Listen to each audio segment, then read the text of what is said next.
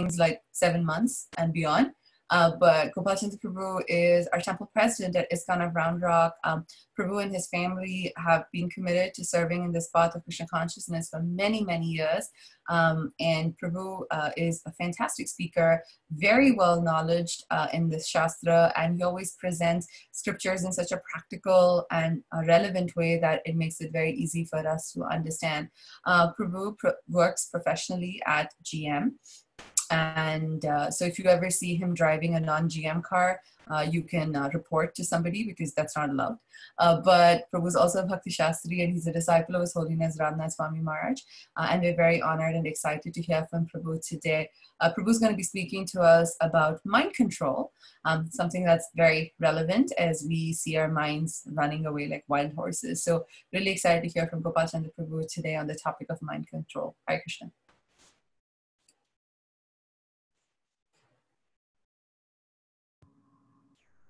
Hare Krishna Mataji, can you hear me okay? Yes, Prabhu. Thank you, Mataji.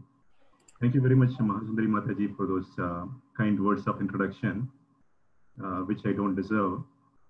But I'm happy to understand your heart, your expectations and the standards you have for me.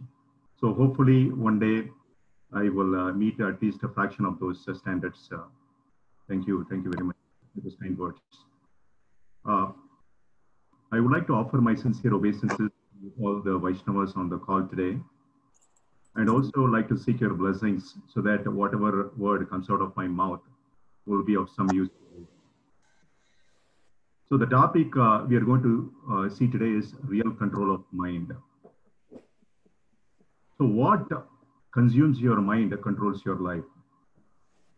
What consumes your mind controls your life. So this topic, that's why it's very important and very relevant for us today. The sharing privileges, am I able to share a presentation? Yes, Prabhu. Yes, let me go ahead and share my screen.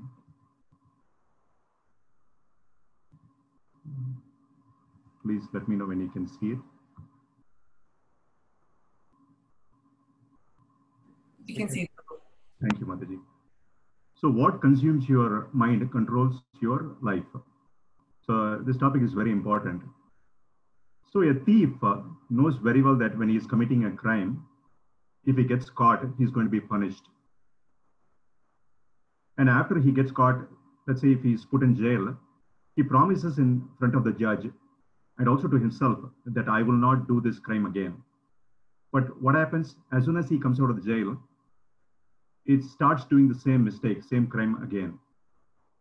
Same way, a student knows very well that if he doesn't study or work hard, he's going to fail in the exam. An employee knows very well that if he doesn't work hard, he is not going to be promoted or he may even get fired. And we all take so many resolutions, so many vows during New Year and so forth, but those do not last long. We go back to the old behavior, the things that negatively impact us. We keep doing them over and over again and again. Why is that? Does anybody think about it? So Parikshit Maharaj had the same question that he was asking Sukhdev Goswami. So a criminal knows very well that he is going to be punished by the government and people are going to be rebuking at him. And not only that, in his future birth, he's going to be suffering hellish conditions. But despite all that, he commits the same sin again and again. Why is that? So Srimad Bhagavatam says that it is because of the uncontrolled and impure mind. Bhagavad Gita says, just like how a boat on water is swept away by the wind, similarly, one of the roaming senses could take away the intelligence, could sweep away the intelligence. Therefore, it is very, very important on what we are feeding our mind and senses. It's very, very important what we are feeding the mind and the senses. If you think about it, mind is like a blotting paper. It absorbs anything and everything that it comes in contact with. So we have to be very, very careful on what we are exposing ourselves to, the external environment we are exposing ourselves to. For example, the friends we interact with, the family members we live with every day, the different kinds of things we talk with them, the magazines we read, the newspapers we read, the websites we browse, the social media we spend most of our time on. All these things influence our thoughts, our behavior, and attitude. That's why we have to be extremely careful. Let us say we are exposing ourselves to an unrighteous or an immoral environment. At that time, the unrighteous thought is sown in our mind. After that, if we keep engaging in the same activity again and again, the seed fructifies and we start doing horrendous things before we even realize that. Some of the things which we may not have thought of doing it before. So we would end up doing all those things. Whereas the association with a saintly person, it purifies our mind and senses. Srimad Bhagavatam says, even half a moment of association with a pure devotee is a priceless treasure. We all know Srila Prabhupada, when he came to the West, all the hippies got transformed into happies. They left all their bad habits, meat eating, intoxication, illicit sex, gambling, everything. They became pure devotees. Why? That is the power of association of a pure devotee. Same way, we all know Mrigari, the cruel hunter. He would half kill animals, half kill them, so that he can enjoy seeing them die. But after the association of Narada Muni, he got transformed into a person who would be very careful walking on the ground because he was worried that he may step on the ants. So such is the power of association of a pure devotee. So as practicing devotees, we should be proactive to take the right steps to cleanse our mind and senses. And at the same time, be careful that all these impurities do not enter our heart again. So once they are purified, we will not be committing any sins. We will not be making any mistakes. After that, because of that, we will not go through any suffering. So at that point, we are able to focus on the higher purpose of life.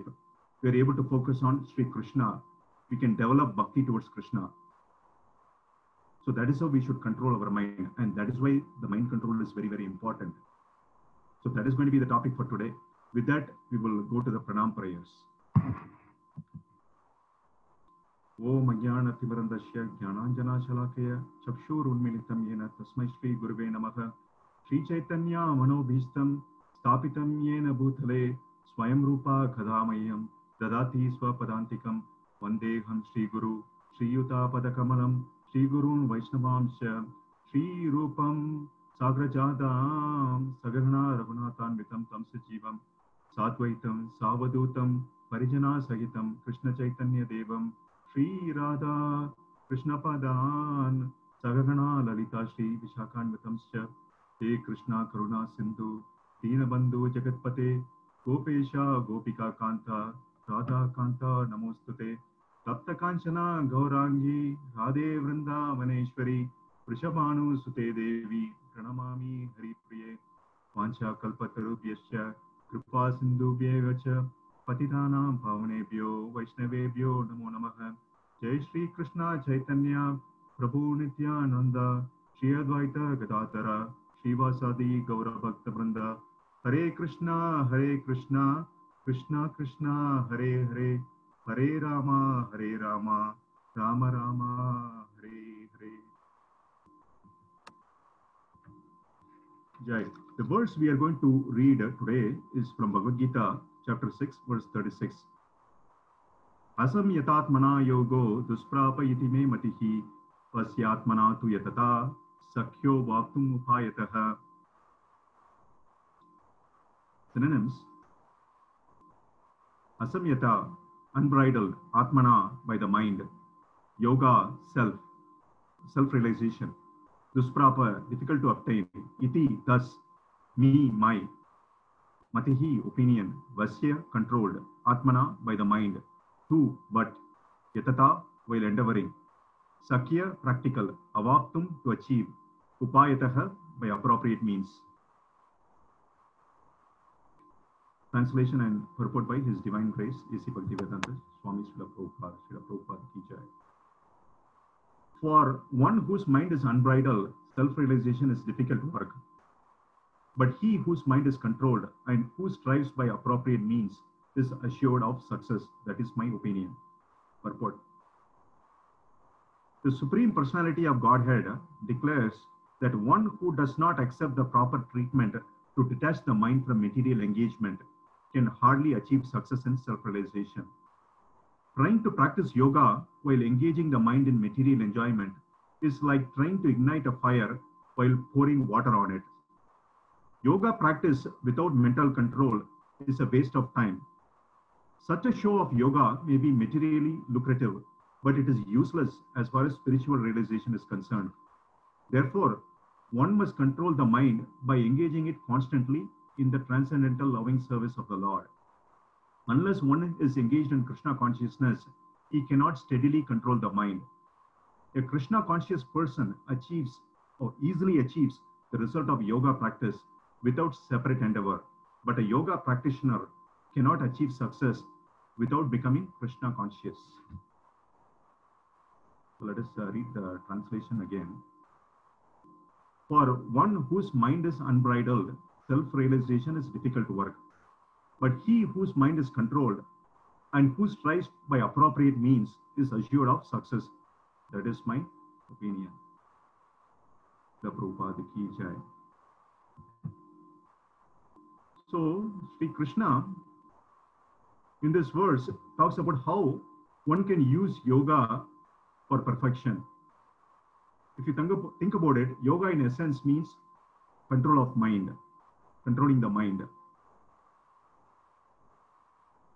An uncontrolled mind is one's worst enemy, whereas a controlled mind is one's best friend. In fact, Srimad Bhagavatam says, in all of creation, your only enemy is the uncontrolled mind, your only enemy.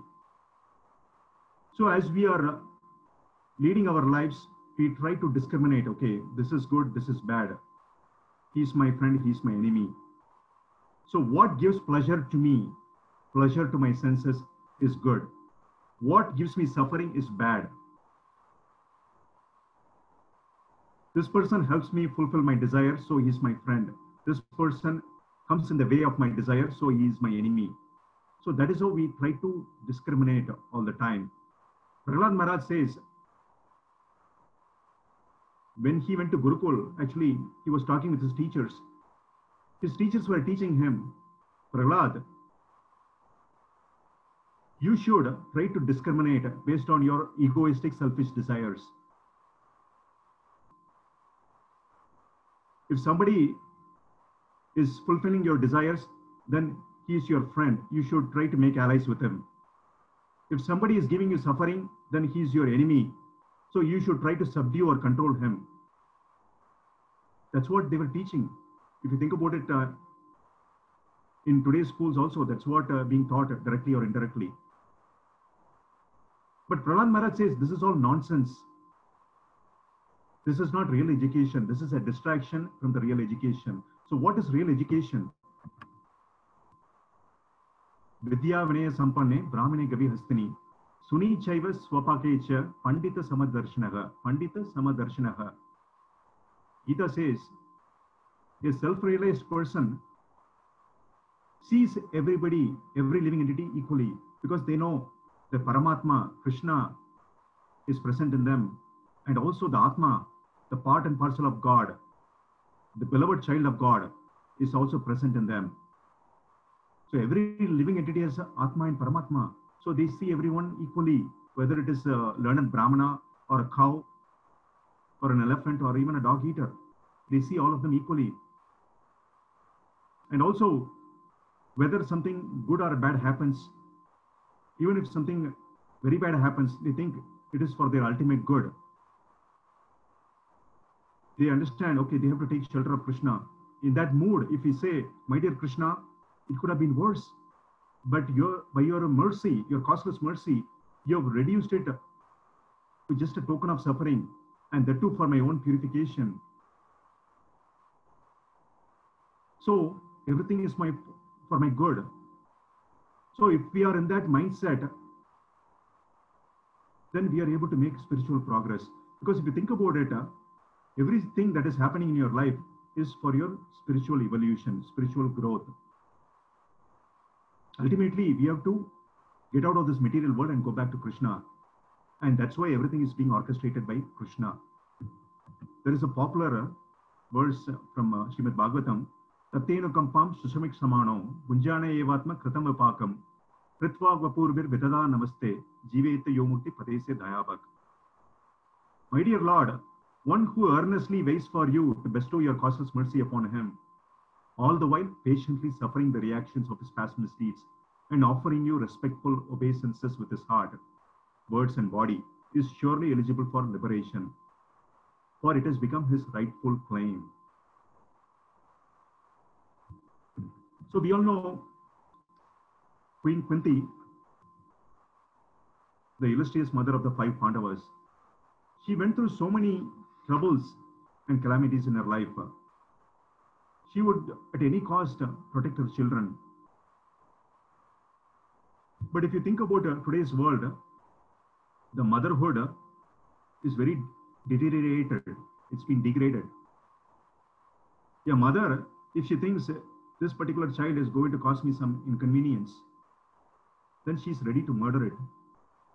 If you think about it, in the US, unfortunately, today, 1 out of every newborn babies is being murdered, is killed in the womb because the mother thinks this child may cause some inconvenience to me. That's so unfortunate. If you think about the animal world, the tiger, the male tiger is very dangerous.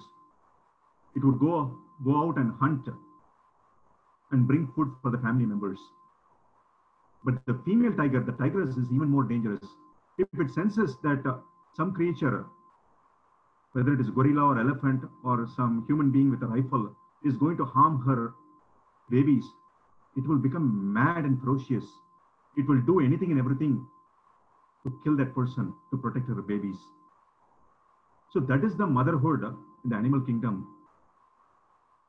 What about human beings? We are supposed to be advanced than them. But unfortunately, that is not the case today. But Queen Kunti was a first-class mother. She was very compassionate. She was ready to protect her children at any cost. The Kauravas burnt Kunti and her children in a house, tried to burn them. But somehow by Vidura's mercy, they got protected. They also fed Bhima poison. They exiled them from the kingdom. So she went through so many trials and tribulations all in her life. And on top of that, the Kurukshetra war. But somehow Krishna resolved everything. And in the end, gave the kingdom to her children to rule over. But after that, Sri Krishna was getting ready to go to Dwaraka. That's when she was feeling so much anxious. Queen Kunti was praying, my dear Krishna, please don't go. Let the calamities come to me. Let all these problems come to me. Because if the problems come, I remember you. If they don't come, I forget you.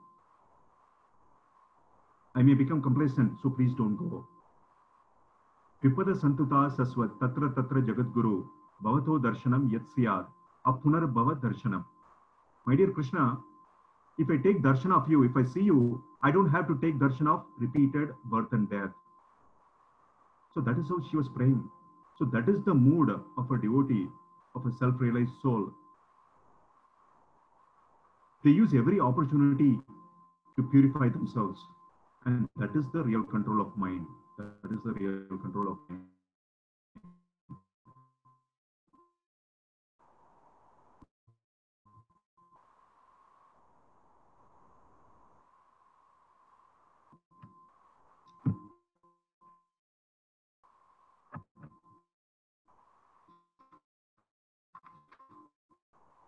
Whereas in the materialistic state of consciousness,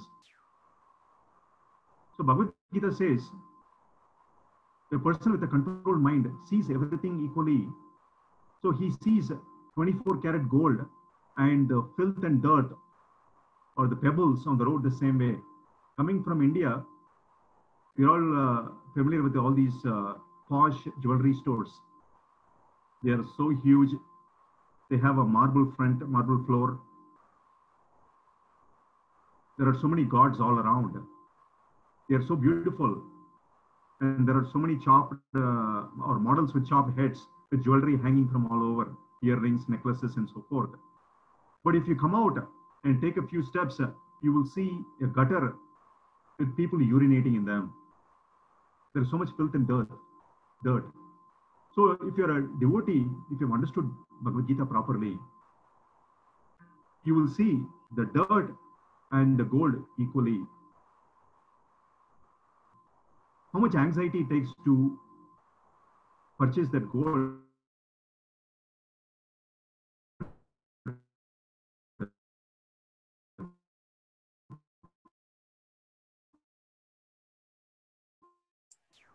I don't know if it's just on my side. Chandra Prabhu, your voice is breaking up. Yeah, I think the connection is really poor. I thought it was just me.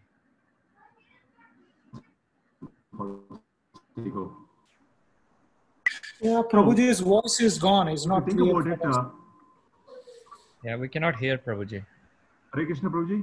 Now we can hear you, Prabhu. When you Okay. started talking about gold, your voice went away. It seems like your connection is a little poor. Your voice is very low, Prabhuji, also, just so you Yeah, know. Mataji, the connection is unstable. But is it okay now? Yes, Prabhu. Yeah, Prabhuji, if you can come a little closer and speak, Yes, because Prabhuji. your voice is also low. Thank you.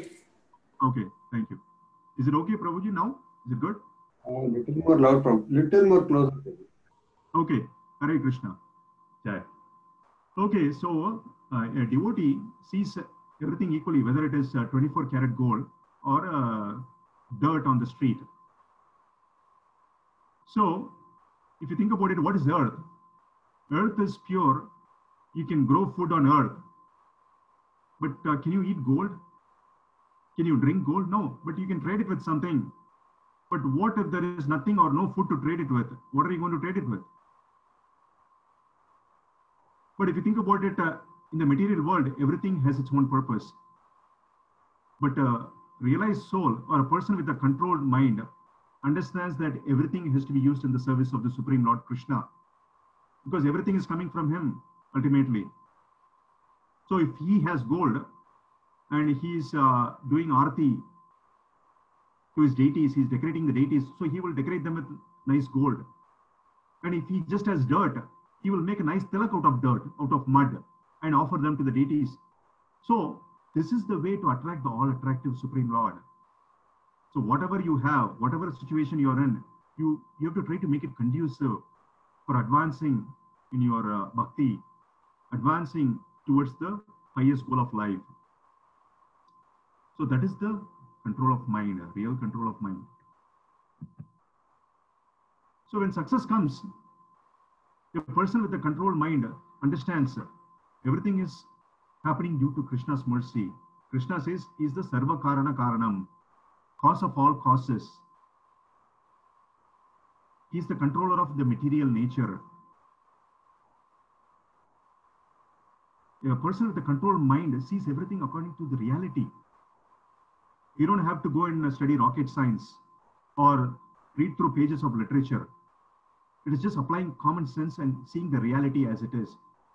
Because we are just instruments in the hands of God. The intelligence we have is coming from Krishna. Buddhir buddhimatam asmi, tejas tejasvinamaham. Krishna says, I am the intelligence of the intelligent, the strength of the strong, the ability in man. So we have to see everything according to that reality. We are just instruments in the hands of Krishna. Prakrite kriyamanani gunahi karmani sarvasaha ahankara vimudatma kartaham iti manyate. The spirit soul, bewildered by the influence of false ego, thinks himself as the doer of activities that are in actuality carried out by the three modes of material nature. And Krishna goes on, Maya dakshena prakriti suyate sa characharam ketunanena konteya jagat vipari vartate. This material nature, which is one of my energies, is working under my direction. So Krishna says, everything is controlled by me. We cannot even open and speak a word without Krishna's mercy. We cannot even open our eyes. There is no guarantee that we will wake up alive in the morning. There is this popular story I wanted to share with you. There was this speaker, this lady in America. She was a wonderful speaker. She would go on and on speaking for hours and hours. She would speak with so much clarity and precision and determination that there would be pin drop silence in the auditorium. People will be glued onto their seats. She would just open her mouth and the words would magically come to her. She had thousands and thousands of followers.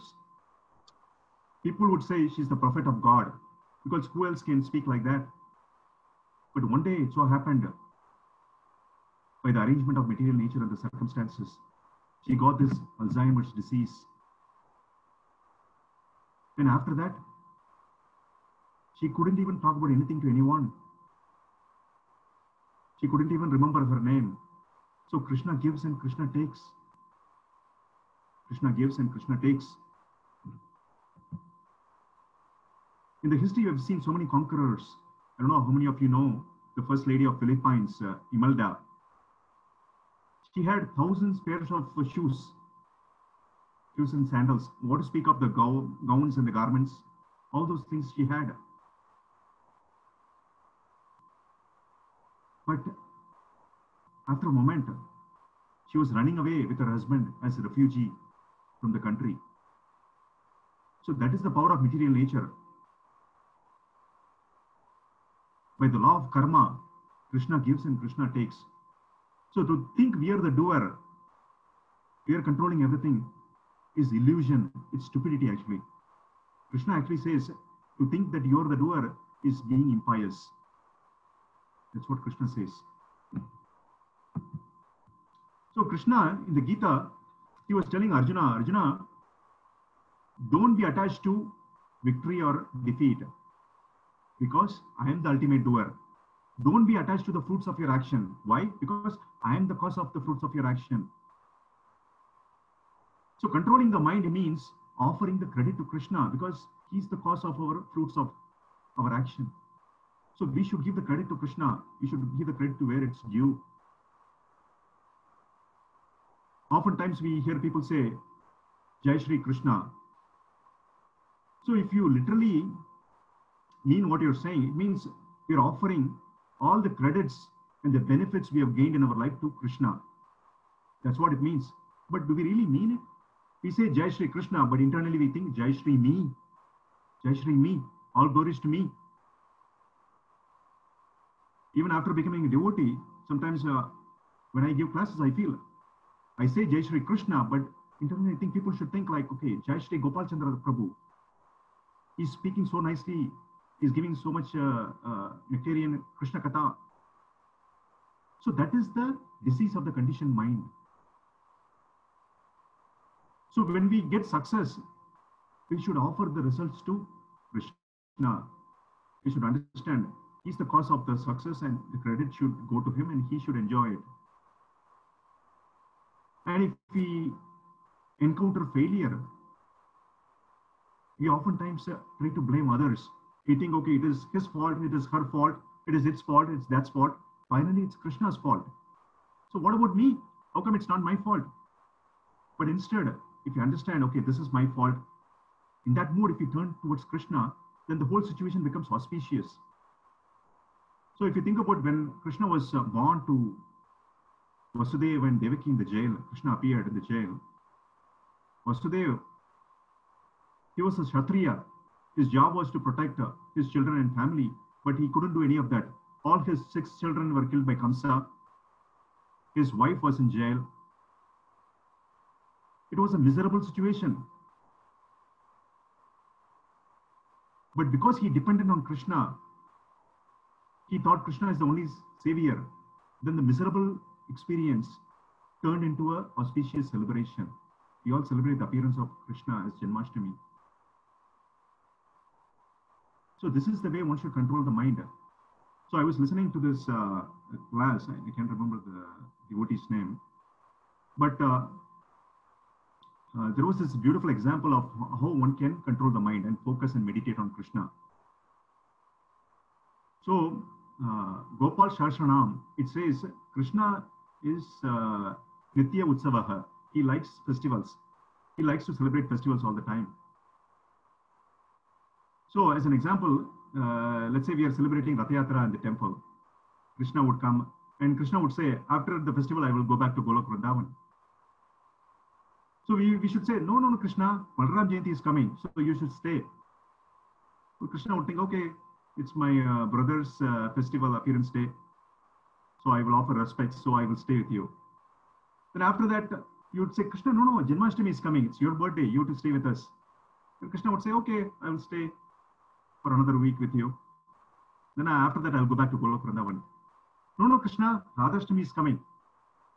Radhashtami, okay, she's my internal potency, so I have to stay. Then I will go for sure. No, Krishna, after that, Govardhan Puja is coming. Remember, you lifted the Govardhan hill.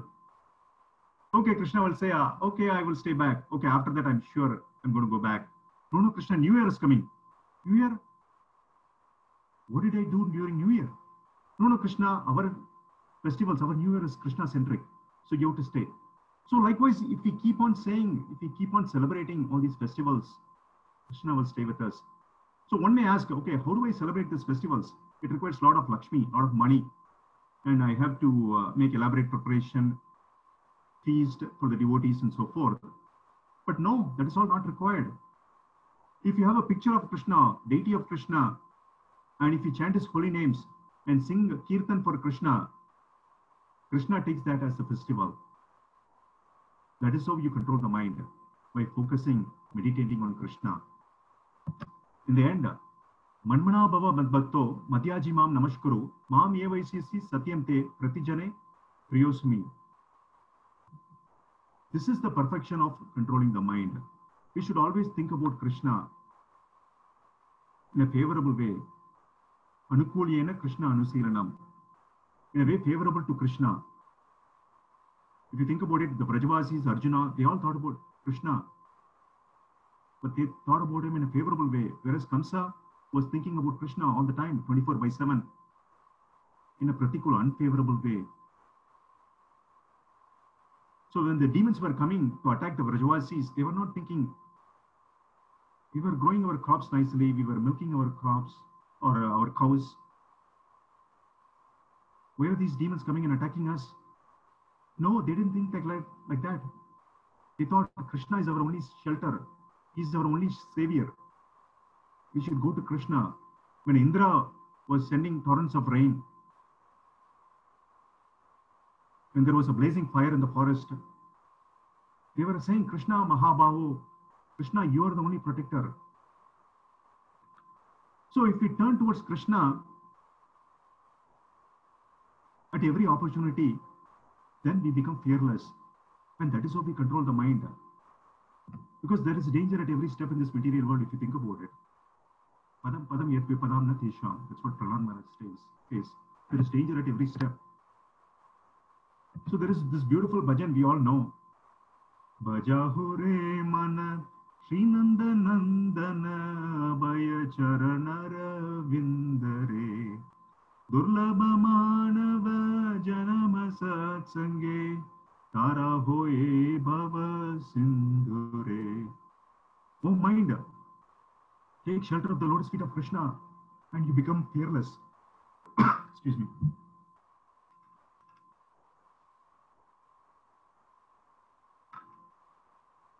Hare Krishna. Sita tapa bata bari sana yedina jamini lagire vipale sevinu kripana durajana chapala sukalaba lagire. So you've been working so hard without seeing day and night, winter or summer, for what? For this flickering happiness. Edana yauvana putra parijana iteki ache paratitire kamala dala jala jivana talamala bhajahu haripada nitire. What is the use of depending on your wealth, dana, your youth, your children, your family members, your friends? Ultimately, everything is going to go away. They are like drops of water on a lotus leaf. They may slip and fall away at any time. It is like building a sand castle on the shore of an ocean. The wave of time is coming closer and closer. And at any moment, one fateful wave will wipe away everything and everything will be gone. So what is the use? Instead, take shelter of the lotus feet of Krishna. Meditate on Krishna.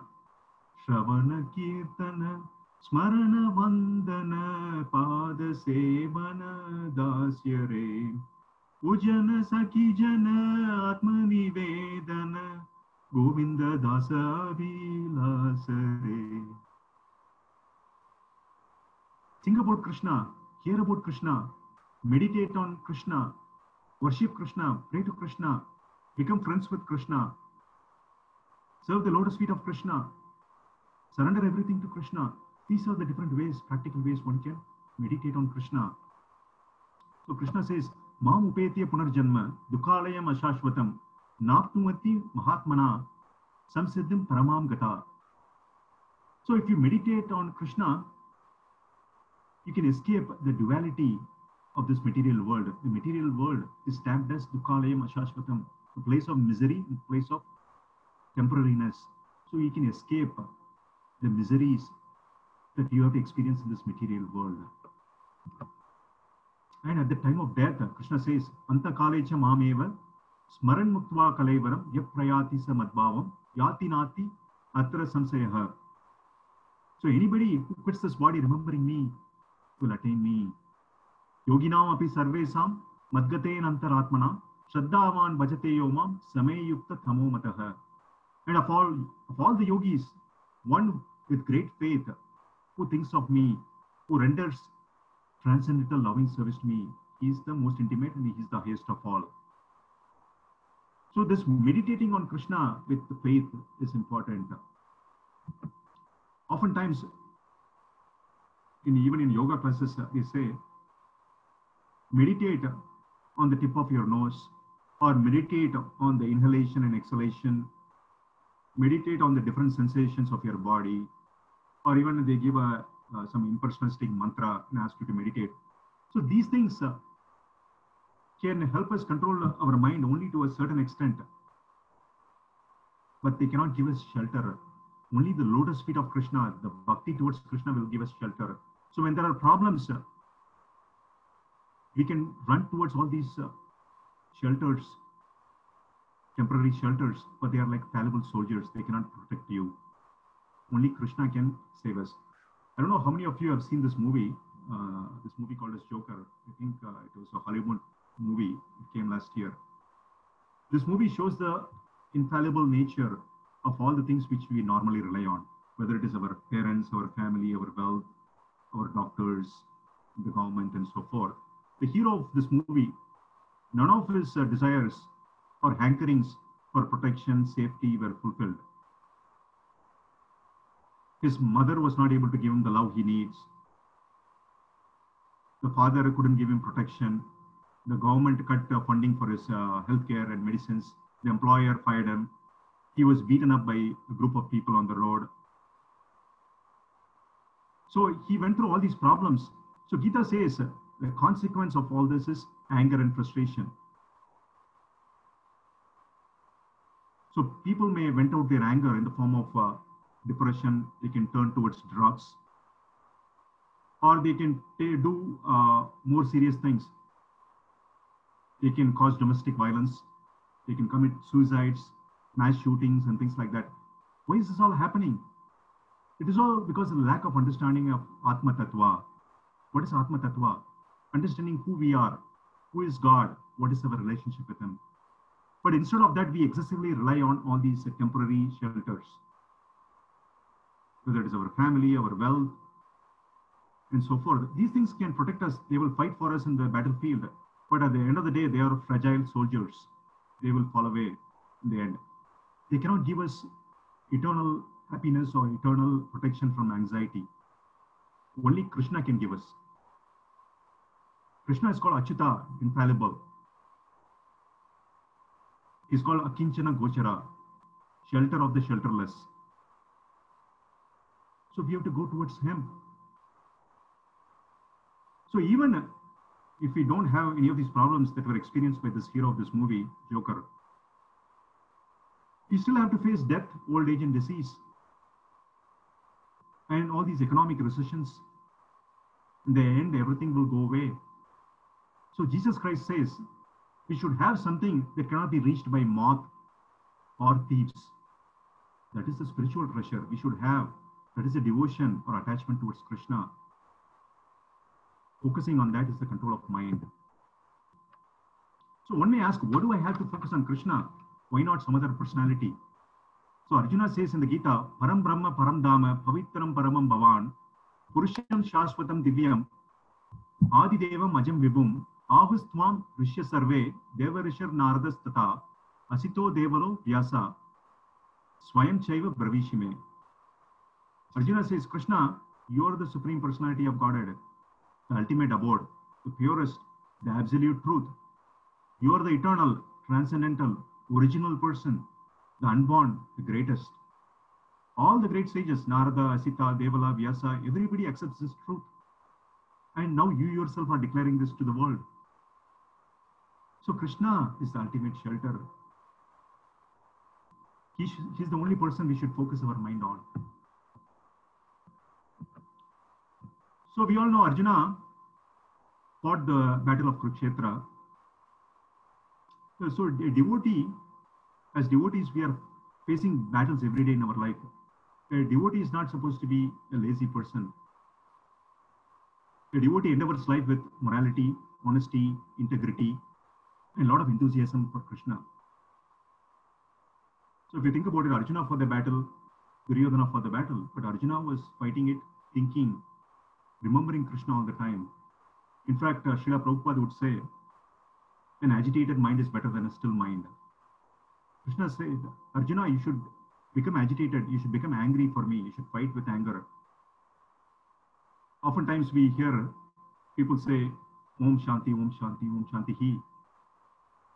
What is peace?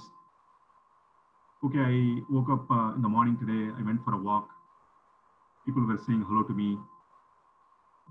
There was this nice fragrance coming. No dogs were barking at me. It was a quiet atmosphere. Is that peace? Is that that ambrosial stillness that you get? Is that peace? No. What is soul? The soul is Sachidananda, not Sachit Shanti.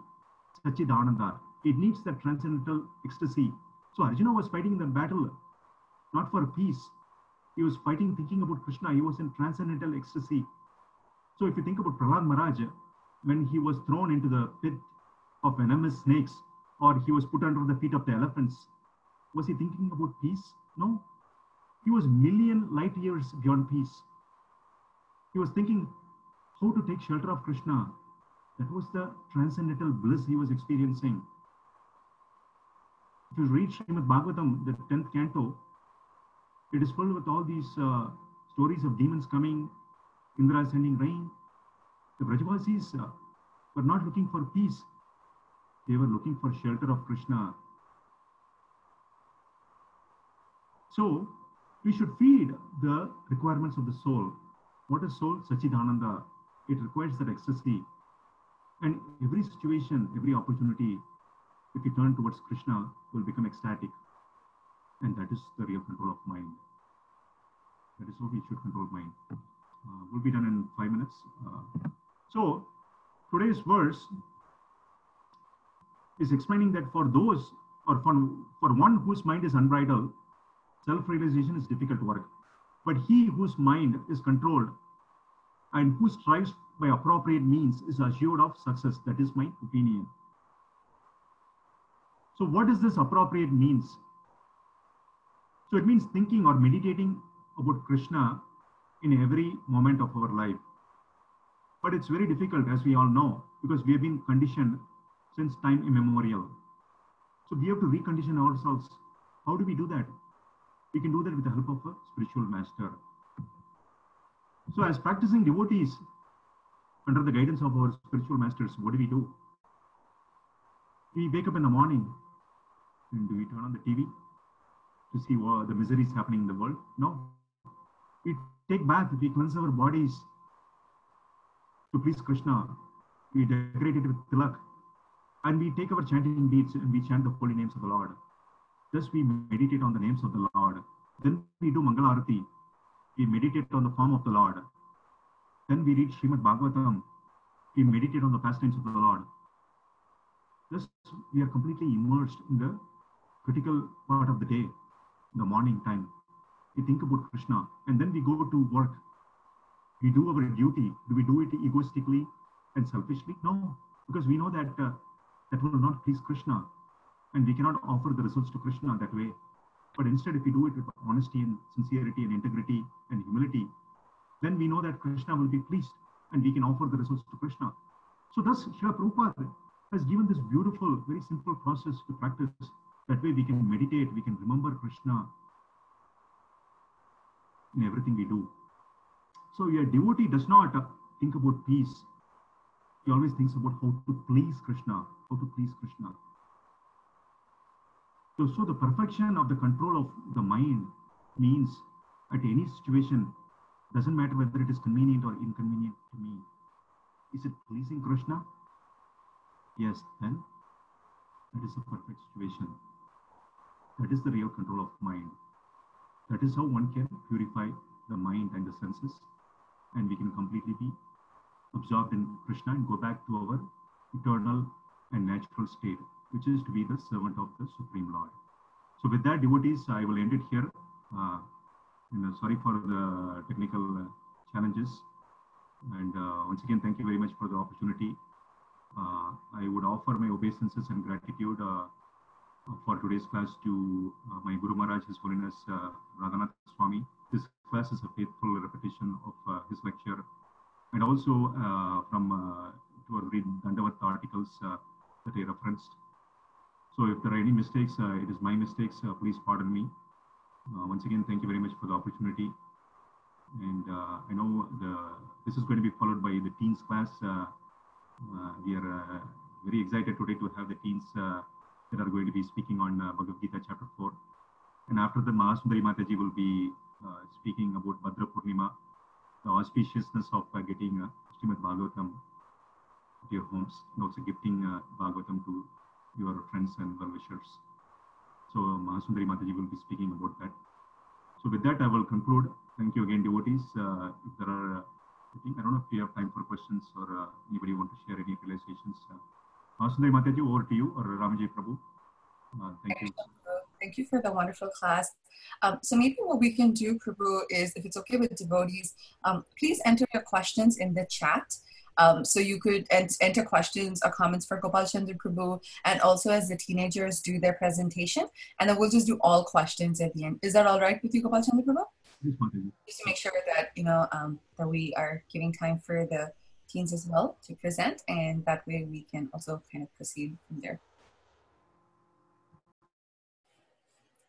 Jai, again, thank you, Gopal Chandra Prabhu, for that absolutely wonderful class. It is so difficult to control our mind, but by following some of the tips that you suggested, it can truly help us to get closer to Krishna and our Guru. So thank you so much for sharing that. Prabhu, if you don't mind stopping sharing your screen, please.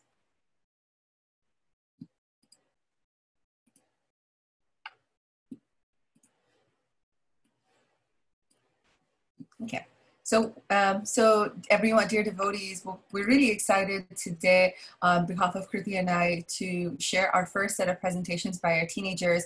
Our teenage class last term focused on verses from chapter 4 of the Gita, the second part, some of the later verses of chapter 4, and they started at verse 412, I believe, and we've covered till almost the end of the Gita. So for the next, end of chapter 4 of the Gita. So the next 2 Sundays, we're going to have presentation by 6 of our teenagers. We'll be talking about 2 topics that we discussed in the last term. So today, our first presentation is going to be given by Shreya, Hansa, and Risha. Do you all have your cameras on, girls? Because I'm trying to see if I can see all of you. Okay, I see you, Hansa, there. Good. Okay, awesome. And then I see Shreya and I see Risha. Very good. Cool. So they're gonna do their first presentation, and then after their presentation, we'll have the next presentation by the teenagers. So couple of, again, requests. I'll request everyone to please be on mute so that we can hear the girls presenting.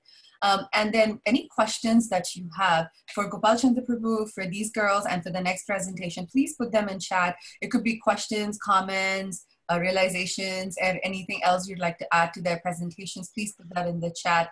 And then after we finish both the presentations, we'll go through everything in one shot. So with that, I'm gonna go ahead and share my screen here.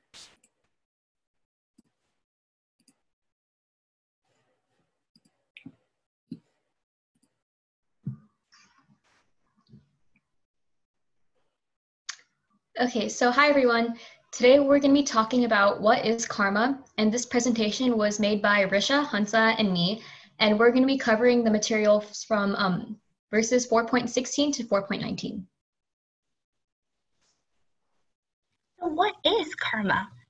The dictionary definition of karma is the sum of a person's actions in this and previous states of existence, viewed as deciding their fate in future existences. And this means that karma has a form of credit that you can accrue and carry from life to life, and it's attached to your soul, so no matter what material body you take, it follows you. And karma comes in three forms: positive action, which is just karma; negative action, vikarma; and inaction, which is known as akarma.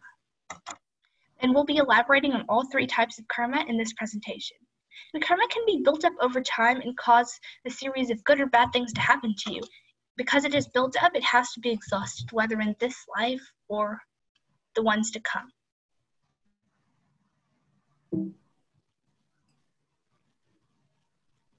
And karma is the reaction to all of our actions. Very similar to Newton's third law, yet the reaction does not always have to be opposite or has to be a direct result of a previous action. And while the word karma refers to all three types of karma, it can also refer to just the good type. An example of good karma would be earning a lot of money and giving some to charity. It's definitely not a bad thing, yet it's not spiritual, also known as akarma, which is something we'll be referring to later in this presentation. And good karma is great to have, but it's not the best type because you will have to exhaust the good karma that you accumulate in the lives to come. There's no scientific reason why bad things happen to good people, vice versa, or why things happen at all. Next, Risha will be talking about some misconceptions and myths relating to karma. So what isn't karma? Misconceptions and myths. These first two bullet points on this slide are talking about how karma is really complicated and we don't know how it will or has appeared in our life. Oftentimes something that seems good may not be good, and something that is good may be bad. And all in all, karma is very complicated. So a good note to do is try not to spend too much time trying to understand it. Karma is all about perspective. So something that looks good may be bad, and vice versa. A good story to illustrate this that Madhvi Mataji told us in class was about this king. I forgot his name, but he was a very good king, and him and his minister were out hunting. And when they were hunting, somehow the king got his thumb chopped off. And the minister told the king that this was his good karma. And the king was like, how can this be my good karma? My thumb just got chopped off. And he ordered the minister to be put in jail. The next day, when the king was going on his hunting again, he was found by cannibals, and they tied him up and they were about to eat him. But then they noticed that his thumb was missing. And because his thumb was missing, they couldn't eat him because he wasn't perfect. So they let him go free. And the king realized that his thumb getting chopped off was his good karma because he was still alive. And he realized that his minister was right. So he freed his minister from jail. And then he asked him, but if you were telling me a good thing, wouldn't that be good karma? Why were you locked up in jail? And the minister said, but if I wasn't locked up in jail, I would have been eaten because I don't have any missing limbs. So the story shows that the king thought his thumb getting chopped off was bad karma, but it was good karma. And when he jailed the minister, he thought that was bad karma too, but it was actually good karma. So it's all about perspective, right? And in karma is all about the grand scheme of things, not what happens right then. Another important note is that karma is not instantaneous. It's accumulated through past lives and your current life. It's not like I suddenly donate a bunch of money to charity and then like 2 days later I get a bunch of money from a random place. It's kind of like when you forget to do your homework. You don't start your homework that's due tomorrow. You start the homework first that was due through 3 weeks ago. And it's really important for us not to use karma as a crutch. By choosing to blame karma, we are choosing not to take responsibility for our actions. Blaming karma for something that happened to us would be like me blaming the microwave for my table being rickety. It makes no sense, and frankly, it's just silly. And we shouldn't use it as a crutch for why things happen to us or why things might be happening to other people. Rather, we should take responsibility for our actions. The intricacies of action are very hard to understand. Therefore, one should know properly what action is, what forbidden action is, and what inaction is. So this verse introduces the concept of forbidden action, or vikarma, pretty briefly. However, it's important to understand, like how previously mentioned, karma is not a simple concept, and it's really difficult to understand no matter how spiritual you may be. When most people hear karma, they immediately think that all karma is a bad kind you get from immoral actions, when in reality, what they're thinking of is actually vikarma, and it's a lot more complicated than just being the bad kind of karma. So there are 3 kinds of karma. There's karma, akarma, and vikarma, and they're often intertwined, and the borders that keep them separated are usually more blurry than you would think. One good way to understand what is and what isn't vikarma is by looking at the purport summary for this verse. One has to learn one's relationship with the Supreme. One who has learned perfectly knows that every living entity is an eternal servitor of the Lord, and that consequently, one has to act in Krishna consciousness. It is mentioned that any action that's not based on this conclusion, part of our own duty, or out of our own moral goodness, is considered vikarma. So in other words, if you're not carrying out an action with Krishna in mind, or if your goal isn't to help perform your duty depending on who you are, you earn vikarma. To help understand what vikarma is and what isn't vikarma, let's talk about some examples. The first example is about an older sibling helping out their younger sibling by putting on their shoe for them. Even though the older one isn't probably thinking about Krishna or some sort of godhead right now, this would not be vikarma because the older brother is simply just performing his duty by being a good older sibling. However, Eleanor from the show The Good Place stealing all of the shrimp from a cocktail party is most likely not done with any spiritual intention, and it definitely isn't part of her moral duty. So that would be considered vikarma. However, if Eleanor later felt bad about her actions and immediately,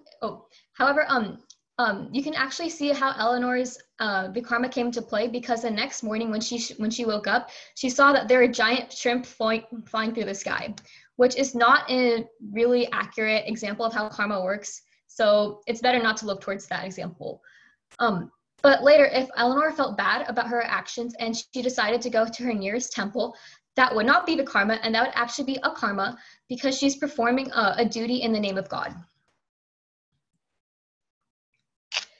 So here's a few disclaimers. Not all instances of what is and what isn't vikarma are as simple as that. Like I said before, the 3 kinds of karma are very meticulous to differentiate, and even though someone's intention may be well, the actual action can complicate things if it's not considered morally correct. However, it's natural for everyone to accumulate some vikarma throughout their lives, so and it affects everyone in different ways. But the main goal is to eventually learn to accumulate more akarma and avoid ways of gaining karma and vikarma.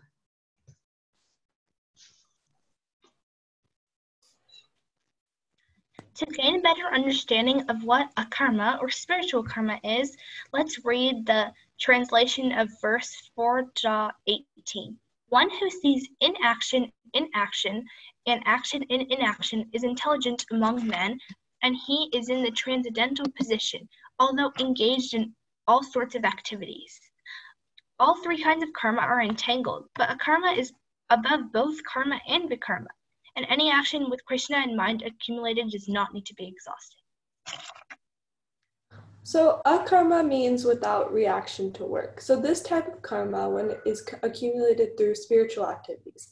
But all type of karma has to be, whenever you have karma, the reaction has to be played out. Like akarma has no reaction to play out. So the more akarma you gain, the less reactions you have to play out and the less chance you'll have of taking a birth again. And one who acts in Krishna consciousness, and our karma is collected when a person performs an action with spirituality as the intent rather than for a result, whether good or bad. And that means that the karma that you accumulate, even though a karma is accumulated, it never needs to be exhausted in the future. And it's just done for a spiritual reason, not a result. One who acts in Krishna consciousness is free from the bonds of karma, and collecting akarma helps one escape the birth and death cycle. So, as we both talked about earlier, akarma is done with spirituality and it has no reaction. So if you continue to act with spirituality and God in the mindset of your actions, then while you're collecting that akarma, you don't have to have as many reactions to take birth again. And ultimately, you will be able to get closer to escaping the birth and death cycle. And one who acquires a karma is in full knowledge, because you need to be in full knowledge to understand actions done for Krishna, whether you are the doer of the actions or other people are doing those actions for Krishna. Now, Risha and Shreya will give some examples on what is and what isn't a karma. So let's look at the example of a kid doing extra chores to earn money for his allowance. There are a few factors that go into whether he gains karma or akarma. If the kid saves up his money to buy new toys and games for himself, that would likely gain him karma because he's working for something that he wants and it will make him happy. But if he's instead saved up to donate to his local temple, that would be akarma because he's carrying on an action with the purpose of serving Krishna. In the end, the kid will be happy with either of his decisions and he worked for both of them. The only difference is that with karma, anything could happen as a result and it could affect his future or even his next life. And as we know, karma can be very unpredictable. And if he's accumulated a lot, there's no saying what could happen. But with akarma, he only becomes closer to Krishna and moves up in spirituality. So another example would be living a normal life and carrying out your basic necessities, such as eating, sleeping, doing well in school, etc., all while thinking of God in the meantime. This would be considered a karma because you're just doing what's expected of you. You're performing your basic duties while also centering your life around God. But on the other hand, if you decide to spend a lot of money on everything you do and you decide to live very lavishly and spend a lot of money on fast cars and big houses without thinking of God in the meantime, this wouldn't necessarily be vikarma because it's not bad, but it definitely would not be a karma because it's not necessary and you're not centering your life around God. So for the summary, we have to remember that karma is a reaction to all of our actions. Just because it's a reaction to all of our actions doesn't really make it easy to understand, and we have to keep in mind that the reactions may not be equal or opposite. It's very unpredictable. And there are three types of karma. There's karma, which is the good kind, which is the karma that you get from doing good actions, but not necessarily spiritual actions. Vikarma, which is the bad kind of karma, like what I talked about before. And there's akarma, which is considered inaction or spiritual karma, and is the kind of karma that we should all strive to earn more. Karma is accumulated through lifetimes and follows you wherever your soul may go. And it's very complicated, so we shouldn't be making too many assumptions. Karma can appear in all forms and fashions, and it's something we shouldn't become attached to. It's a reflection of our past deeds usually, but it can show up in many ways. And one who is attached to karma does actions for results, which is the opposite of a karma, the type we're trying to accumulate.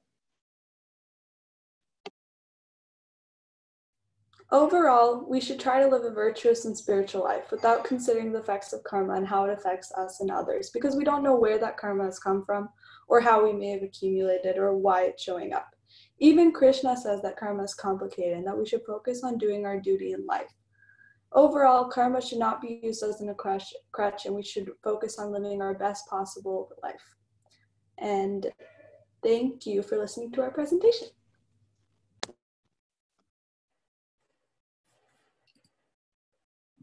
Good job, girls. Very nice.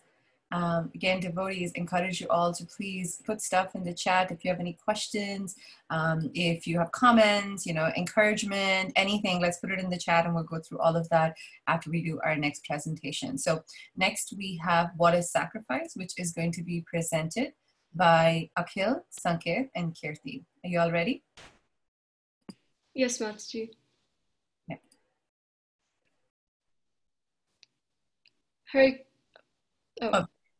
Hare Krishna. Today we will be talking about what is sacrifice based on Bhagavad Gita verses 4.25 to 4.33, presented by Akhil, Sanket, and Kirti. So sacrifice means to give up something that you want, to do something for someone else. And we see this in our lives every day, all the time, and we see it from so many different people. A great example of this is the sacrifice from parents. Parents sacrifice so much of their time, effort, and they put in so much care for the well-being of their children. And similarly, we need sacrifice to strengthen any friendship and relationship in this world. And in the same way, we can deepen our eternal relationship with Krishna by sacrificing, as we'll see in the next few slides. Hare Krishna. So let's talk about sacrifice performed by the four divisions of human life, which are brahmachari or student life, grihastha or household life, vanaprastha or retired life, and sannyas or renounced life. So ideally, we were supposed to live 100 years on this on this earth. So the system is designed so you can live 100 years, you can live 25 years of your life in each of these stages, and so you can make gradual progress in spiritual life and at last achieve perfection in the stage of sannyas. So let's start by talking about the sacrifice of brahmacharis. Brahmacharis control the mind by abstaining from sense gratification. They hear words only concerning Krishna consciousness, meaning they sacrifice their hearing process for Krishna. And they engage fully in Hare Nama Kirtanam, hearing and chanting of the glories of the Lord. Then let's move on to the Grihastha life. So householders have some license for sense gratification, but perform such acts with great restraints. So householder sacrifices his general tendency towards sense gratification for higher transcendental life. So in Kali Yuga, there's tendencies for humans to get intoxicated, to gamble, to eat meat, to have illicit sex. But if you sacrifice these, you can have a higher transcendental life. So let's talk about Vanaprastha. Mataji's complaint. Okay. So let's talk about Vanaprastha. So at the age of 50, you're supposed to give up your kids and take up the life of a Vanaprastha. So this is a stage where your kids are married and you may have desire for spiritual life, but this also comes with sacrifices. So sannyasi is retired from household life. He must give up family affection for his family. He must give up sexual relationship with his wife. He must give up family responsibilities gradually. So Vanaprasthas ideally is supposed to live in the forest, but that is not possible in the Kali Yuga. So most Vanaprasthas now go on a lot of pilgrimages. So then let's move on to sannyas. So a sannyasi is supposed to sacrifice everything and completely depend on the Lord. So when a sannyasi is typically initiated, he is given a danda composed of 3 wooden rods. Each of them signifies mind, body, and speech. So when the sannyasi is initiated, he takes a vow that he will use all these 3 in the service of the Lord. Okay, then the sannyasi is supposed to give up his family connections. And the sannyasi is supposed to wear saffron-colored clothing articles. So please bear with me. The next 2 might sound a little bit controversial, but I'll try to explain it. So sannyasi is supposed to give up fire. That means he cannot cook. And he's supposed to give up residential quarters, meaning he cannot have his own house. So that is mentioned by Prabhupada in Srimad Bhagavatam, Canto 3, Chapter 24, verse 42. So Prabhupada says that, but Prabhupada in the Lilamrita it is mentioned that in this age of Kali, sannyasa is especially difficult. So it's said in Lilamrita, I'm going to quote it. So it is the duty of a mendicant to experience all varieties of God's creation as a Parivrajaka or traveling alone through all forests, hills, towns, villages, etc., to gain faith in God and strength of mind, as well as to enlighten the inhabitants of the message of the God. In this age of Kali, Prabhupada did explain, sannyasi is especially difficult. If, however, one did take sannyas, one may take the vow of renunciation of family life, may not imitate the Parivrajakacharyas like Narada or Lord Chaitanya, but may sit down at some holy place and devote the whole time and energy in hearing and repeatedly chanting the holy scriptures left by great acharyas like the 6 Goswamis of Vrindavan. That's from Srila Prabhupada Lilamrita, Volume 1, Chapter 34. So this shows us that in Kali Yuga, it is hard to follow things a typical sannyas should. Like I mentioned, they give up fire. So last 2 points about giving up cooking and residence is very hard to follow in this Kali Yuga. So the sannyasis now completely surrender unto the Lord and engage themselves in the surroundings around them in the service of the Lord. Instead of doing what the typical sannyasi used to do, the sannyasis now engage what they have in the service of the Lord. So the sannyasis then had a different role. They would travel as parivrajakacharyas and enlighten people. But now the sannyasis focus more on spreading Krishna consciousness instead of traveling through forests and experiencing the varieties of God's creation. Hare Krishna.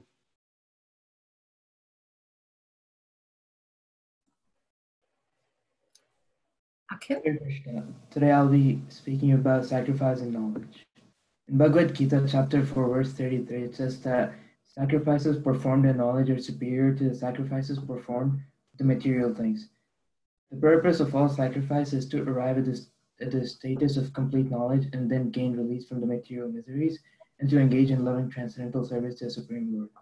Real knowledge culminates in Krishna consciousness, the highest stage of transcendental knowledge.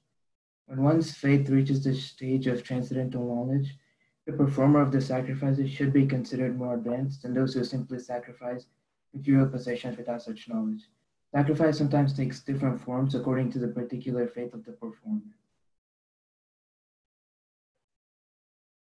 Without the attainment of knowledge,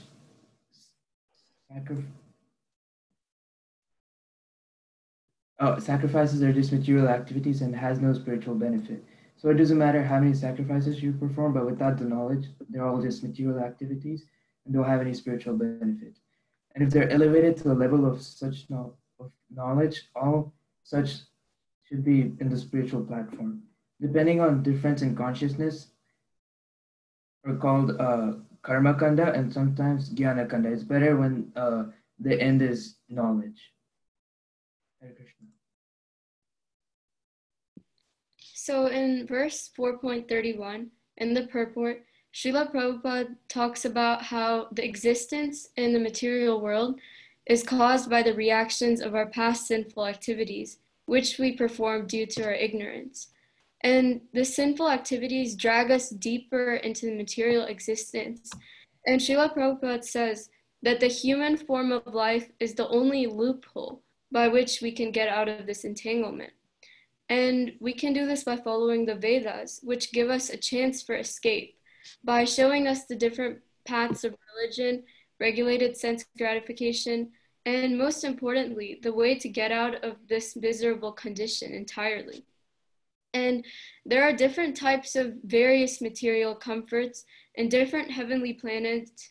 And in all of these cases, there is a lot of happiness for people who are engaged in different kinds of yajna, which is sacrifice.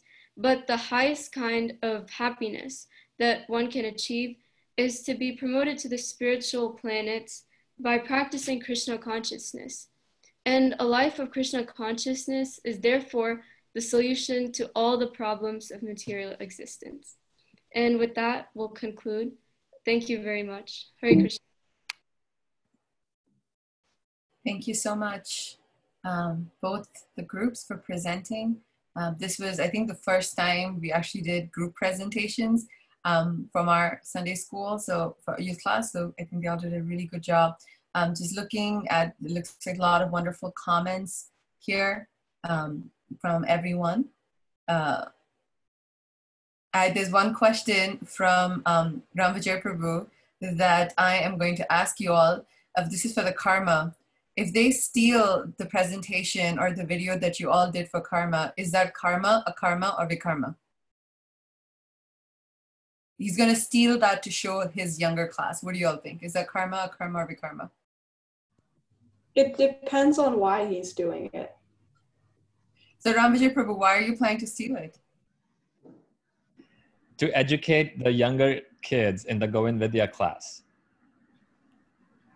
So then, Risha, what do you think? Do you think that's, what kind of karma is that? Akarma? I would say it's akarma. Good, very good. So she's giving you permission to steal. Ram Vijay Prabhu. Some other questions. How can a student perform sacrifice while performing their duty? So this is a question for the group that did sacrifice. So a student can perform sacrifice while doing their duty by putting Krishna in the center. So like while we perform our duty, we always think of Krishna. So instead of thinking about like, I want to get good grades because I want to be like the top of the class, instead we can think, I want to do my duty for Krishna. So yeah, thank you. Very good. Any other questions or comments, devotees? Both groups did such a fantastic job of covering sections of the 4th chapter. Okay, good job, everyone. The questions now for Gopal Chandra Prabhu. Thank you, Gopal Chandra Prabhu. Sometimes our mind, intelligence, false ego clash. How do we react in such situations? See, today we're putting so many people on the spot by asking them questions, which is a good thing. Gopal Chandra Prabhu? Thank you, Ramji Prabhu, for that wonderful deep question. Sometimes our mind, intelligence, and false ego clash. So as we know, the mind, intelligence, and false ego, they're still part of the material world. They are subtle bodies, but they are still material. So we have to understand like how like the mind is a storehouse of impressions.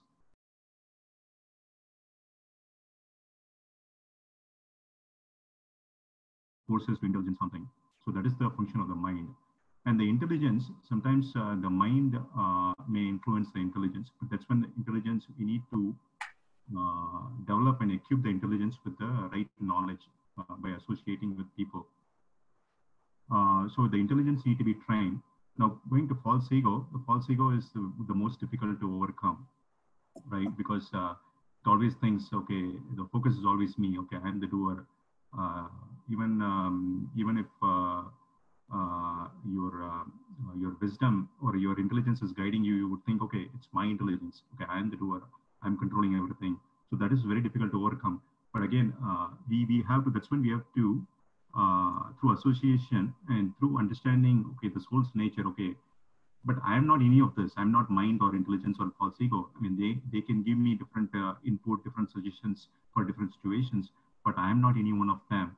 By nature, I'm spirit soul. I'm supposed to be the servant of Shri Krishna, and that we can get that understanding by associating with devotees who practice that in their day-to-day life, and then by reading scriptures, with training very meticulously, and understand, getting that understanding. So the clash can be avoided by, in one way, by kind of ignoring them.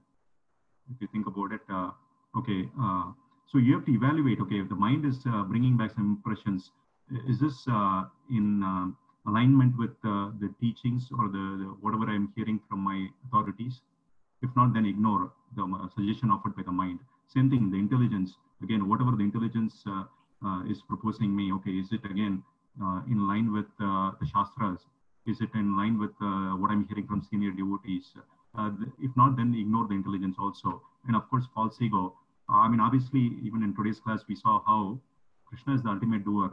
He is the controller. I mean, we can, out of stupidity, we can think we are controlling it. I'm the doer and everything. So we can, that way we can ignore the false ego also. So that way we can ignore all these three things. If they are not helping us, they're not going to help us in our ultimate purpose or helping us in our path of bhakti. That way we can just completely ignore them and move towards our goals based on the guidance that are given by the Shastras and the higher authorities. Hope that answered your question, Ramaji Prabhu. That was a detailed answer, but is that clear? Thank you. Thank you, Prabhu.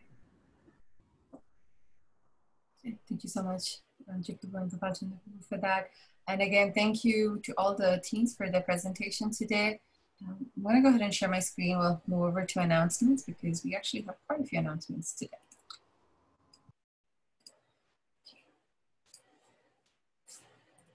So thank you again, Gopal Chandra Prabhu, for that really wonderful class. I also want to take a special thank you to the teenagers for the really cool presentations on karma and sacrifice. There's a lot of things that we learned while seeing their presentations. It's a great job. Next week, we will hear from the remaining teenagers on what is the difference between us and God and what are the qualities of a spiritual person. Both these topics from the 4th chapter of the Gita.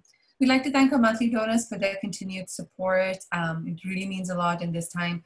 our temple has now been officially closed for the past, since March. It's almost 6 months now, so it's been a really long time. Earlier this last month, we actually celebrated 1 year of doing programs at the temple. So it is kind of funny that 6 months of that 1 year have actually been spent as doing programs outside the temple. So we really appreciate your support to help us maintain the temple at this time. Please keep up to date through WhatsApp, email, YouTube, lots of fun programs planned and coming up in September. So please stay tuned to everything that is going on here. This past week, there were a lot of festivals that took place. So we wanted to cover some of the cultural festivals first. On Friday or Saturday, depending on where you're from. We had last Friday or Saturday was Ganesh Chaturthi, the appearance of Lord Ganesh. Lord Ganesh's contribution in his devotion to Krishna is unparalleled. There are so many stories on how committed Lord Ganesh is to serve Krishna. And many devotees, pray to Lord Ganesh to help remove obstacles in their own spiritual path. Yesterday was Vamana Dwadashi, which is the appearance day of Vamandev, one of the 10 incarnations of Krishna. Vamandev appeared to help deliver Bali Maharaj, the very famous pastime. Vamandev is also known as Trivikrama because of the 3 steps he took based on Bali Maharaj, based on what he asked Bali Maharaj. For those of you who celebrate, August 22nd to September 2nd is Onam. Onam is a very popular festival, particularly in Kerala, and I know some people from Tamil Nadu also celebrate this festival, so we wanted to wish you all a happy Onam. This literally yesterday, today, and tomorrow, very significant from a Gaudiya Vaishnava perspective, is celebrating appearance and disappearance of 3 great Vaishnavas. Yesterday was the appearance of Jiva Goswami, who is one of our 6 Goswamis, and he is a nephew of Rupa and Sanatan Goswami. Jiva Goswami is considered one of the greatest authors in Gaudiya, not just in Gaudiya Vaishnava, but just in Vaishnava history. He has written 25 different literary works. The most popular of those include Shat Sandarbhas, Gopal Champu, and various other texts. He personally served and helped edit Rupa Goswami and Sanatan Goswami's work. And Jiva Goswami has also established the very famous Radha Damodar temple where His Divine Grace A.C. Bhaktivedanta Swami Srila Prabhupada stayed and meditated in Radha Damodar temple before moving to the US. So yesterday was Jiva Goswami's appearance day. Today was the appearance day of Srila Bhaktivinoda Thakur. Srila Bhaktivinoda Thakur is a renowned author and teacher. He's the father of Bhaktisiddhanta Saraswati Thakur, who is a spiritual master of Srila Prabhupada. Bhaktivinoda Thakur is very special and very relevant to many of us because he was a grahastha. He had many children, but he was a district magistrate, so he was working and had family, but he was completely dedicated to spiritual life. Some years ago, we did a presentation of Bhaktivinoda Thakur, and I honestly feel that he had more than 24 hours in a day because he was doing so much packed into 24 hours a day. He's a renowned author and teacher, wrote some beautiful, beautiful bhajans, very popular that are sung regularly in temples. And he was also a great writer. He wrote articles about explaining Chaitanya Mahaprabhu, Gaudiya Vaishnava philosophy, and sent these articles not just within India to scholars, but worldwide. Some of his scholarly papers ended up in McGill University in Canada. Ralph Waldo Emerson sent him a reply appreciating his theistic writings. He was so between his day-to-day job and taking care of his family, he also wrote extensively. So today we want to honor Bhaktivinoda Thakur for his contribution to, again, not just Gaudiya Vaishnavism, but to all of Vaishnavas in helping spread the teachings and significance of Mahaprabhu and Krishna. Tomorrow is the disappearance day of Srila Haridas Thakur. Srila Haridas Thakur is a prominent Vaishnava saint. Whenever Srila Prabhupada talks about compassion and tolerance, he mentions Jesus Christ and Haridas Thakur because Haridas Thakur was born into a Muslim family, but he was attracted to the holy name of Krishna, and he used to chant 300,000 times daily. I'm going to repeat that number again. 300,000 times daily he used to chant the Hare Krishna Mahamantra. And because of this, he was often beaten in marketplaces and punished for chanting at that time, but he never reacted. He never lost his patience. He never said, Krishna, how dare you give me so much suffering because I'm chanting. He continued to chant. Right before in Antya Leela of Chaitanya Charitamrita, it describes the passing away of Srila Haridas Thakur. Srila Haridas Thakur knew that Mahaprabhu's pastimes in this world were coming to close, so he had a desire that he wanted to leave this body before Mahaprabhu did. And he prayed, he requested to Mahaprabhu that he wanted to do it in his presence. And he had some other requests for Mahaprabhu about his personal disappearance. And Chaitanya Mahaprabhu complied because of Haridas Thakur's great devotion. So Haridas Thakur disappeared before Mahaprabhu, and Mahaprabhu personally performed his end rites. So Haridas Thakur is a very, very, very special devotee. And whenever we chant our japa, it's very special to meditate on Haridas Thakur. So we are very fortunate that we have acharyas like this in our family who have our back and from whom we can learn so much about devotional service. Okay, now after talking about our acharyas, is everyone here ready to go to Goloka? Well, if you're not, then get ready. Ooh, apparently my computer is actually...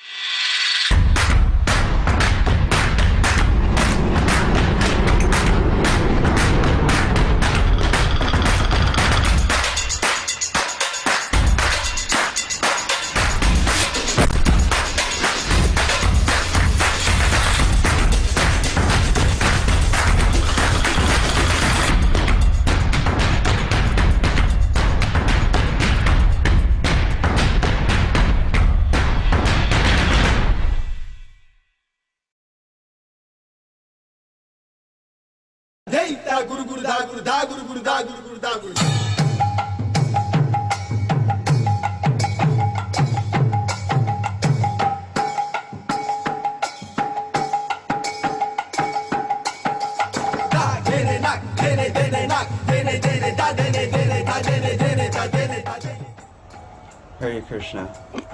The Srimad Bhagavatam is the jewel of all Vedic scriptures. It's said in the Srimad Bhagavatam, 1st canto, 5th chapter, 31st text.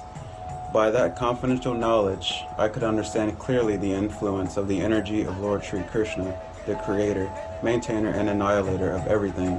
And knowing that, I could return to him and personally meet him. This is that confidential knowledge. If you don't have a Srimad Bhagavatam set, I highly encourage you to do so. Just having one inside of your home brings all peace and austerity to your household. So please sign up to Shrimad Bhagavatam सभी वैदिक शास्त्रों का आभूषण है। आपके घर में श्रीमद् भागवतम होने से घर में शांति और शुभता आएगी। कृपया एक सेट लें और अधिक जानकारी के लिए आप संपर्क या साइन अप करें। हरे कृष्ण। हरे कृष्ण। తింటే గాలు తినాలి, వింటే భాగవతం వినాలి అంటారు. వేదాలలోకెల్లా మణిహారమైనటువంటి శ్రీమద్ భాగవతం చదివిన లేక అట్లీస్ట్ మీ ఇంట్లో ఉన్నా కూడా మీరు శాంతి సౌభాగ్యాలతో విరాజిల్లుతారు. So please take a Srimad Bhagavatam set today. Sign up for more information. Hare Krishna. Hare Krishna.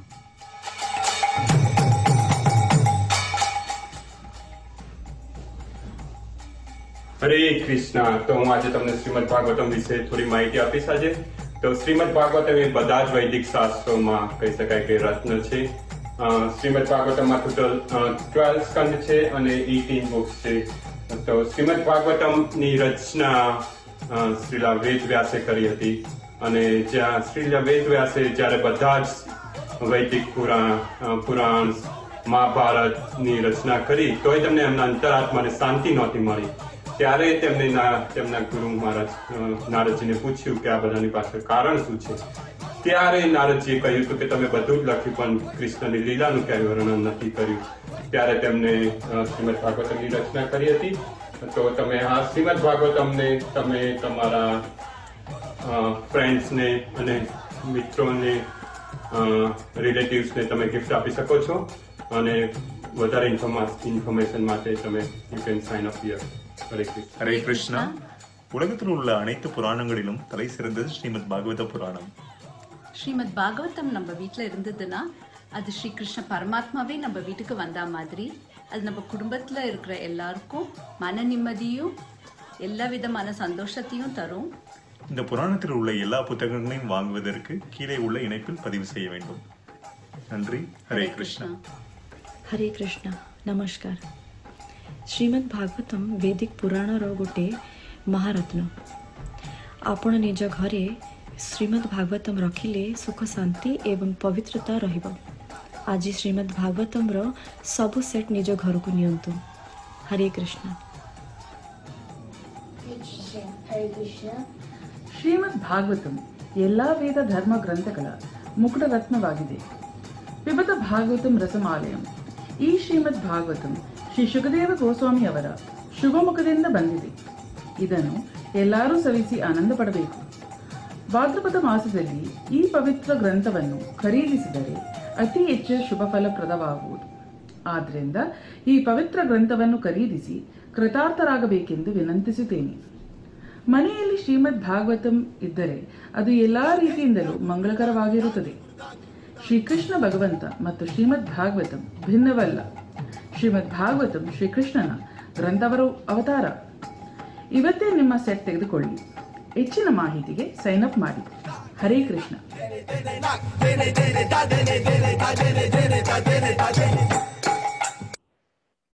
So we figured that instead of just me sharing why it's important to Srimad Bhagavatam, we wanted to have multiple devotees share, and not just in one language, in multiple languages, on the importance of Srimad Bhagavatam. So again, devotees, we'd like to firstly thank everyone who has requested for sets, who purchased sets to give as gifts to their friends and family.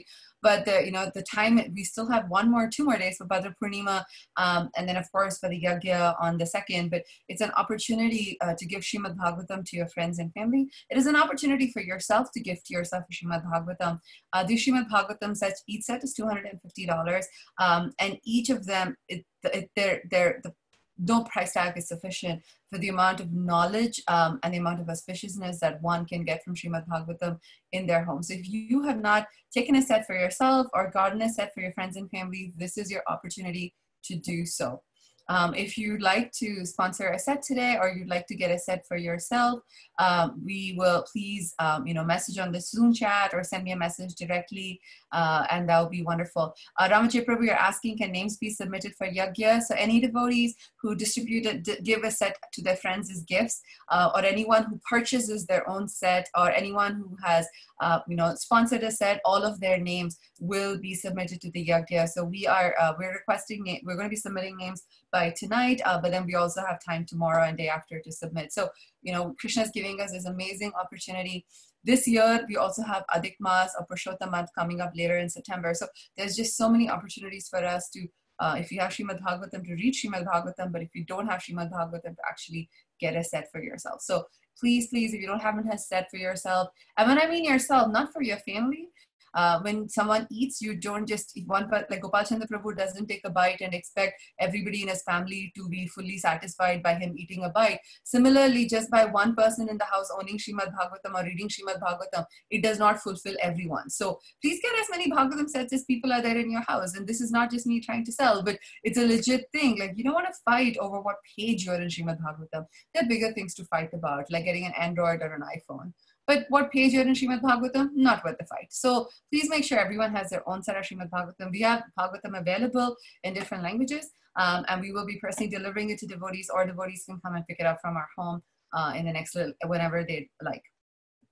With that, we are ready to wrap up with announcements. Krishna book reading has been going on really well. We are almost 2/3 of the way down. We're hitting the last 30 chapters of Krishna book very soon, which talk about almost all of Krishna's pastimes in Dwarka, which are very sweet pastimes. If devotees would like to sign up a reading slot, please do so, because we had a lot of devotees sign up, obviously early on, for the first chapters, and we have a lot of open spot vacancies for the later chapters. So please sign up. Special prayers requested today.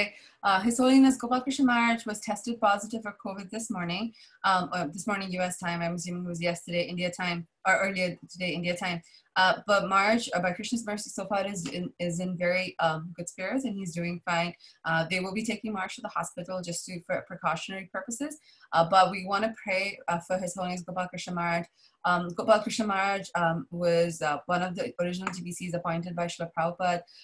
Gopal Krishna Maharaj's contribution in ISKCON is unparalleled. Maharaj has such amazing vision, and if any of you have been to Delhi and have seen the beautiful Radha Parthasarthi temple in Delhi, just can have a vision of how how amazing Gopal Krishna Maharaj is and how far he thinks. So we want to pray sincerely that Maharaj recovers very soon and is back to spearheading amazing projects with the pleasure of Srila Prabhupada. Again, the number of people impacted by COVID numbers keep increasing daily, as we can see. And we want to pray for everybody who is impacted, affected by COVID. We all at this time, I'm sure, know at least one or two people or more people who have been affected by this virus. So we want to take an opportunity to pray for them. With that, we will hand over to Devki for initiating of prayers.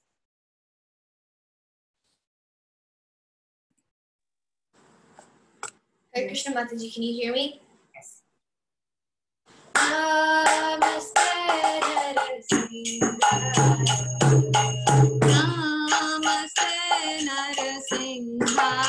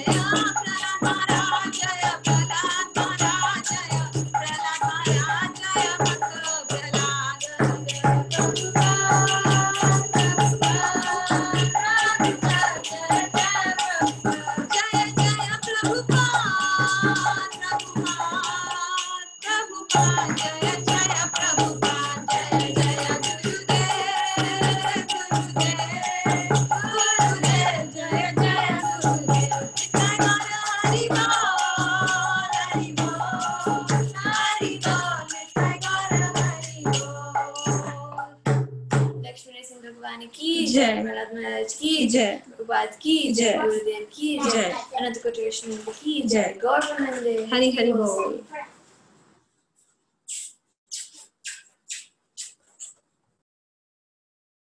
Thank you so much, Devki. Jai, with that, we will end our Sunday program. We'll keep the bridge open for a few more minutes if devotees want to check in with each other. Hare Krishna.